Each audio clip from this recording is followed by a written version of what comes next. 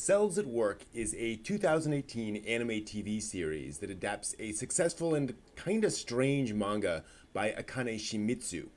It dramatizes the workings of the human body by representing every cell as a human citizen in a massive city that represents a human body. The protagonist is a red blood cell, since in the real world they deliver oxygen to cells and carry back carbon dioxide. She's a package delivery girl in a red uniform. She often encounters a white blood cell that fights off infections and is thus a white uniformed assassin. That's the basic structure of the show. Thankfully, the mangaka decided to structure this fundamentally as a comedy. Red blood cell is constantly getting lost and attacked by rogue infections, and white blood cell is constantly saving her. Platelets are represented as cute, innocent, kindergarten-aged children. The basic idea is dry enough that a comedy is the perfect genre for it. It should be noted that most episodes follow the same basic plot outline. Red blood cell gets lost, a disease attacks her, and white blood cell saves her.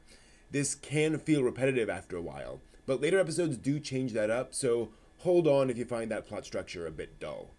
The anime staff also chose a bright, cheerful color scheme for the show, which does a great job of matching the comedic, goofy feel of the show. The characters really feel like they live in a big, vibrant city in which weird things can happen. Unfortunately, the anime does have some significant animation problems. The characters are often off-model from shot to shot, and the action sequences often look cheap, cutting from still shot to still shot with little in the way of actual, animation. In addition, the show often stops dead partway through, while a narrator and on-screen text define a medical term, which really kills the momentum and feels like a cost-cutting measure, to be honest. In terms of voice acting, I listened to the Japanese dub, and there's not much to say. Red blood cell has cute vocal reactions when she freaks out, and the platelets sound cute. Otherwise, the voice work is okay, but unremarkable.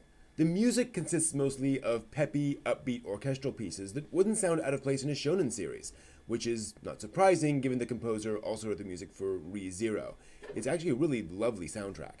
All in all, despite the problems, I thoroughly enjoyed Cells at Work. It's an odd premise that is executed in a way that is entertaining, while also giving you a little bit more than is absolutely necessary given what's been set up.